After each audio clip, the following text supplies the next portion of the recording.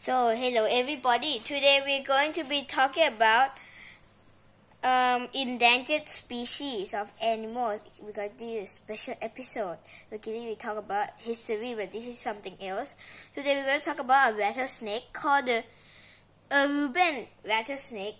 It lives off the northwest coast of Venezuela. It feeds on rodents and other small animals.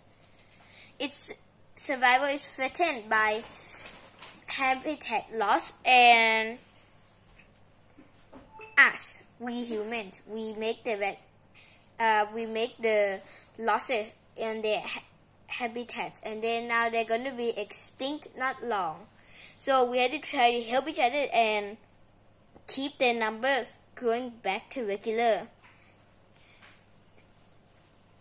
Its predators is mostly mongoose, I don't know what is it called, and whatever it, maybe it's a mongoose, and then its predator, because of mongoose cannot be killed by snake venom.